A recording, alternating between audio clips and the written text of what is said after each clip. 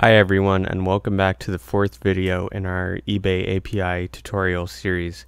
In this video, what we're going to be doing is we're going to be taking our previous tutorial where we learned how to send an email using Python, and we're going to basically plug that into our tutorial 2 code where we requested all of the information. We found items that had prices under what we were looking for and matched our queries.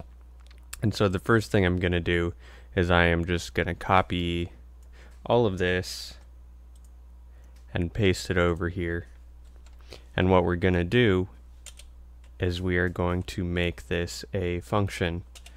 And so we've got all of our imports up here. I'm going to leave those separate. But then over here, I'm going to make a function called send email. And for now, I'm going to leave the arguments blank, but we will work on that in a second. So what we're going to focus on right now is we want to change out this body content, because right now it just leads you to ebay.com when it sends the email and it says we found an item you might be interested in, but we want to give it more information. So we want to tell it, here's the URL to the specific item we're interested in, and here's the condition, here's the price, here's whatever else other information you have. So if you're looking at your email, you can just skim through and you can say, okay, that title actually looks interesting, I'm going to click on that one, and it matches the condition and the price that I'm looking for. So you can just do a quick second check when you do something like that. And just before I forget, I actually have my password folded up there, so you're going to need to define your password like we did in the previous tutorial. Just make sure you have that in there, because if you don't have your password, then you're not going to be able to send your email. So now that we have this function, we have to find out what we want to pass through. So if we look back down here, we probably want the title, we probably want the condition, and we want the price. But one other thing we want is the URL that links to that specific listing so we can look at it more closely. And so we're going to grab that by going down here, and it is titled, let me find it, view item URL. And then I'm going to do 0, so it's just a string, it's not in the brackets. And so now we have all of the stuff that we want to pass in. We have the URL, we have the title, we have the condition, we have the price. And so what we're going to do is we are going to call our function, and we're going to pass in URL, title, condition, and price. And so what we need to do up here is we need to alter this function so it takes URL, condition,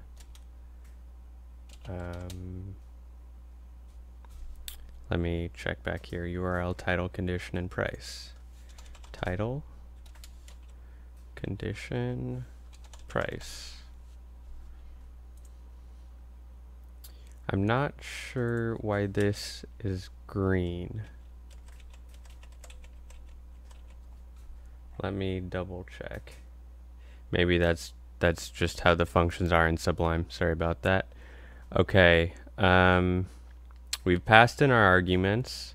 That's all good. And then now we have to actually do something with the arguments.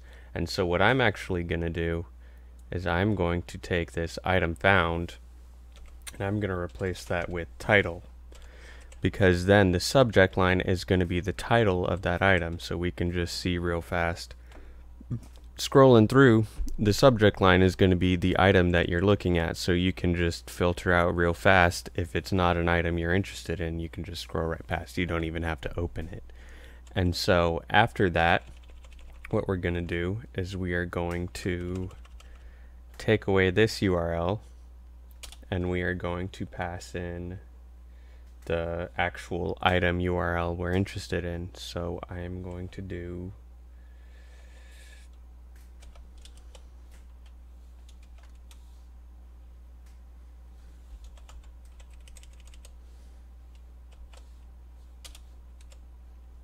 hang on. that, and then I need another quote.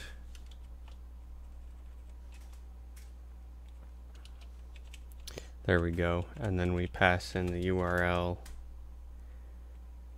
and then from there we need another quote, and then that should be good for the URL. And then the next thing we're going to pass in is the condition and price. And so what I'm going to do here is I'm going to actually, I'll pass in the title again, so you can click on the title, because it doesn't make sense to click on the condition or price, really. So I am going to do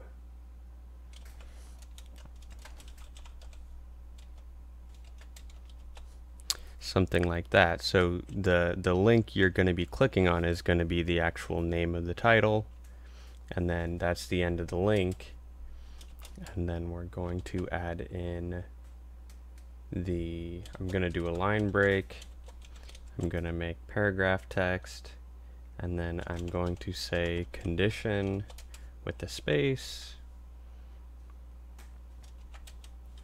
condition, and then I'm going to close that paragraph tag, open up a new one. And for anyone who doesn't know HTML, it's pretty simple. What this is right here is href is just a link, and then once you close this bracket, then that's the actual text of the link, and then once you close the a tag, that's the close of this entire section. And then the br is a line break, which is basically saying go to the next line. And then the paragraph tag is just saying this is going to be some random paragraph text. It's going to be the paragraph size. You could do H1 for a larger text, or H2 for slightly smaller than that, or H3 or something like that, but I'm just going to do paragraph text. And so now that we've opened a new paragraph, we can pass in the price. We can do price space, and then we have to add not title, price, and then we're going to close off the paragraph tag,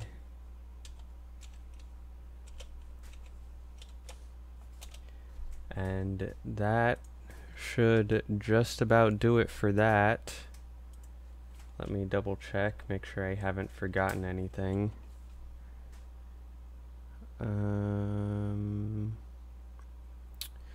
Looks good so far. I'm going to, we have this. Okay, we called that. We're good. I'm gonna run it and then we can test it out.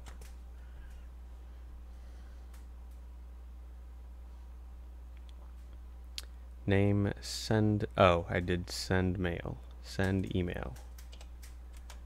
Try again. That looks promising. Alright, I'm gonna cancel that for now. We can look over at the alerts. Check, and there we go. We've got the subject line is the item title, and we've got the title is a clickable link, which leads us over to that specific item, and it gives us the correct condition and the price. So that's exactly what we're looking for. One issue that we've run across actually is if I run this again,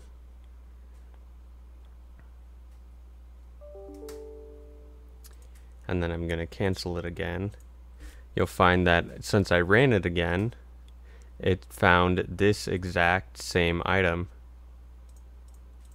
because we don't have any way right now to filter out things that we've already been alerted of. So what we're going to work on in the next video is we're going to make a system where we save the items we've already sent emails for, and we're going to filter those out so we don't send emails again.